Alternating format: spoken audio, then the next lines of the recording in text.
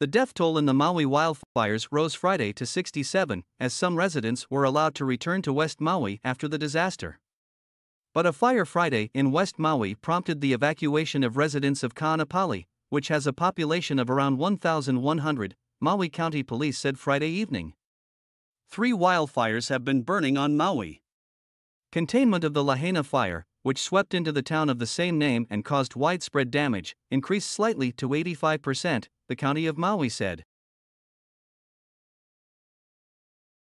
Containment of the Pulehu/Kihei fire was 80%, and the upcountry Maui fire is 50% contained. Maui's warning sirens were not activated as deadly wildfires approached the town of Lahaina, emergency officials said.